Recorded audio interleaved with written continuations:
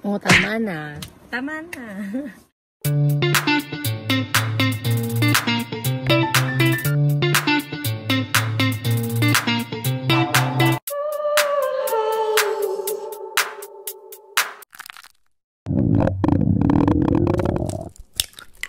Hi guys! Virus is back to spread positivity and support small businesses and local businesses here in the Philippines. Yay! So today guys, nakita nyo wala akong pagkain. Hindi ako gutom ngayon. Charing gutom ako. Yung pipigil. Today, magta-try tayo ng different shades of lip tint from BLANC Cosmetics. So, kakasimula lang din ang business na to sa lahat ng mga kakasimula lang dyan, small businesses. Proud ako sa inyong lahat. Pagpatuloy nyo lang yan. Huwag kayong susuko. Kaya natin to. Kaya natin to. Ayun na nga guys, without further ado, pakita ko na muna sa inyo ang ating product.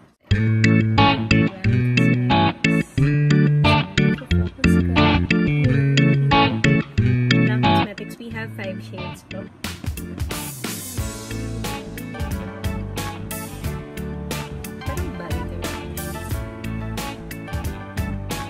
Okay, first, yung shades niya may number lang. Walang shade name.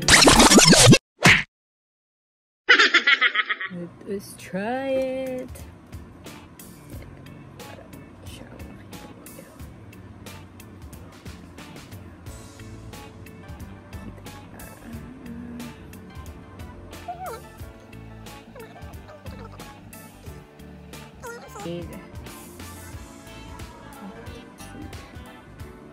Sana nagpo-focus ka. Not bad, yeah. So, ayan yung itsura niya, guys. Let's try it! Okay. Oops. So, mabilis naman siyang apply.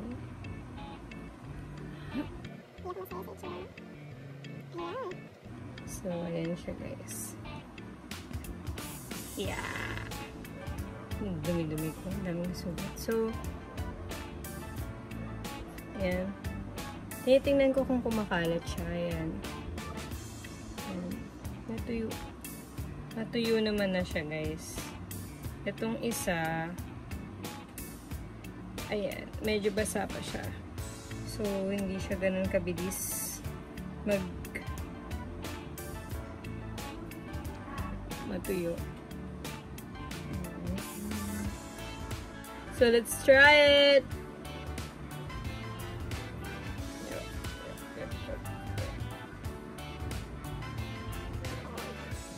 Itong pangit mo. Okay. Who's not good at swatching? Virus is the name. Next! Okay. Ito, orange na talaga. Oh. Orange yan, diba? Yeah, I think so. Hubadera kasi. Hubadera. Okay. Tagalog. The next shade. Okay.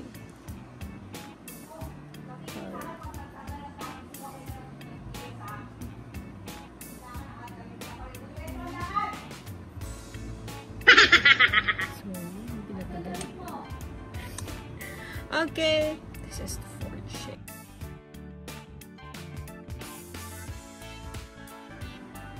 For the last one.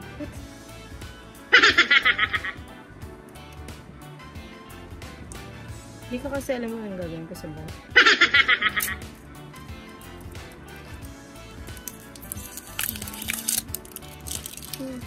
Tapos sobrang orange, then darker na siya. Here.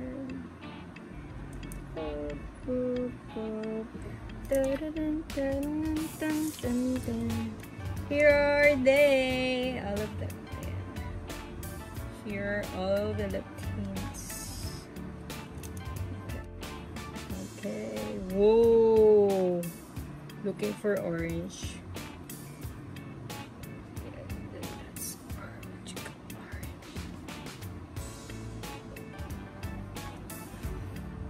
what a swatch.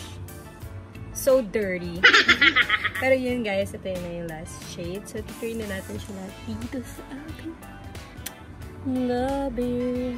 Let's try it, guys. Babalik ako. Change na. Alright, alright, alright. Okay, okay. Okay. I'ma change my outfit na. Okay. Alright, alright, alright.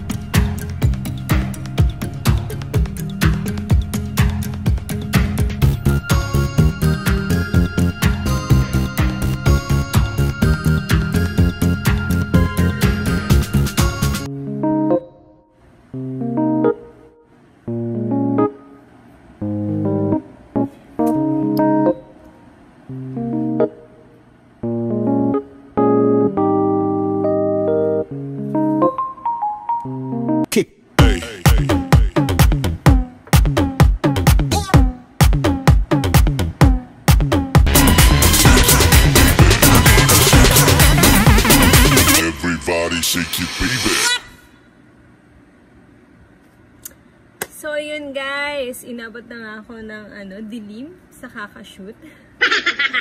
Padilim na kasi talaga saka umuulan guys. Kaya nagdidilim ang paningin ko sa inyo. Charing. Hindi guys. Ayun na nga. So, I've tried 5 shades already. Happy ako sa BLANC Cosmetics Lip Tint. Gusto ko yung texture niya. Feeling ko ito kasi yung ganito yung mga tint na hinahanap ko. Gusto ko yung texture niya na, I mean, basa siya talaga kapag nilagay. Pero kapag natuyo siya, as in matte na talaga siya. Yan. Nagmamatte siya. Gusto ko na ganun yung effect kasi ng isang lip tint. Yung medyo nagmamatte. Tapos ako lang balang magbasa. Ayan pala.